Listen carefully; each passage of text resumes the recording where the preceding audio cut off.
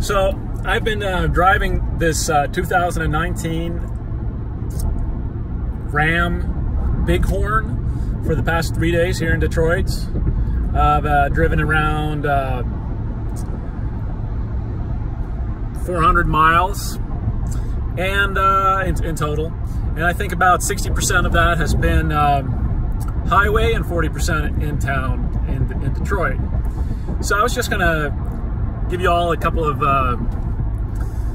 tell you a little bit of what I thought about this car, and I'll start with the good parts. I will say that it has a very smooth running engine, and it's got a lot of power. I get terrific mileage. I think the mileage that you're getting in this big car, because it is very big, is just 10, 20 years ago, it would be a miracle.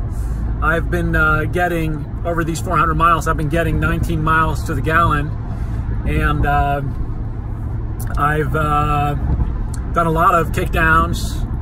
I've tried to see how fast it can go. There's a governor at 104 miles per hour, so it won't go faster than that.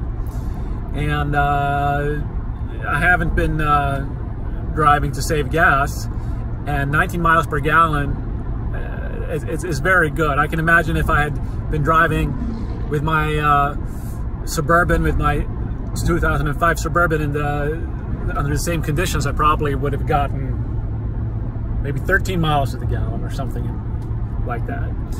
So the engine is very nice, got a lot of power. The transmission shifts very smoothly. It has an 8-speed transmission.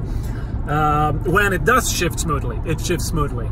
I have noticed a couple of times some hard downshifts. I don't know why, but 3 or 4 times got really hard downshifts. The sound of the engine is gorgeous. It has this very nice roar to it that you will, I mean, if you bought this car, you'd love that. I also like how the gauges, you can customize the gauge cluster, and you can get a lot of information about what's going on with the car. The temperature of the oil, the temperature of the coolant, the temperature of the transmission fluid. You can see the range that you have, the current mileage that you're getting, and the long-term average. Difficult finding the words, you know. I'm actually Swedish, so this is maybe why I have a little difficult time finding some words sometimes. But okay, so that's the good part. Now the bad part is, I would say, the visibility. The visibility is horrendous. I first felt when I got into this car that it was difficult to know where the car is. I felt that still now. I feel that driving the car, it's difficult to know where it is. The ends, when it begins and ends. It's not like I'm not used to big cars. I have a 2005 Suburban and I drive a 67 Cadillac, so I'm used to big cars. But this, it's big and it's hard to know where it is.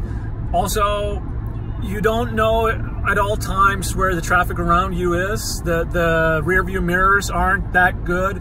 When you turn around, this one is in the way. The headrest is in the way of cars behind you. So there are times that you make a turn into another lane, and there was a car there that you didn't know that was there.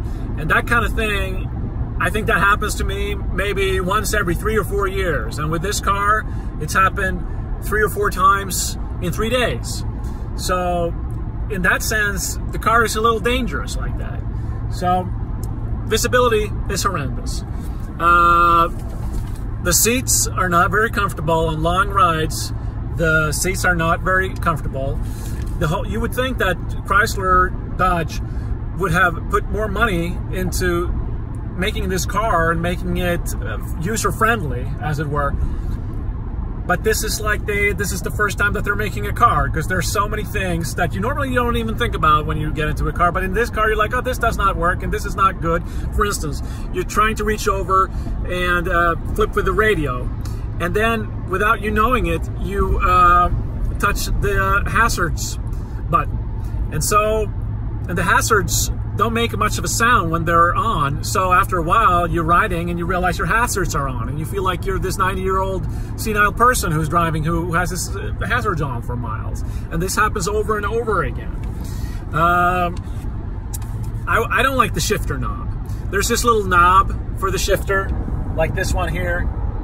I don't like it. I prefer the old column mounted gear lever, but maybe some people like this the knob thing. I don't like it much. The gauges, the speedometer gauge, it's hard to read because it just is. There's a lot of clutter in the gauge cluster, so I don't know exactly. It's hard to just by a glance get your speed. Also, the steering wheel is in the way when you sit like the way I want to sit, so that's not very well thought through. And that's it. That's all I have to say about this vehicle. I would never buy it. If it was given to me, maybe I would take it and sell it. But I wouldn't recommend anybody to buy a car that is so not thought through. It has some good points. The engine mileage is pretty good. It's kind of bumpy to drive also. But it rides well, but you expect any of these new cars to ride well. If it was a Silverado, if it was an F-150, you would expect it to drive well. But the visibility is probably the thing that I liked least about this car, because it makes it a little dangerous. And the engine is probably what I like the most.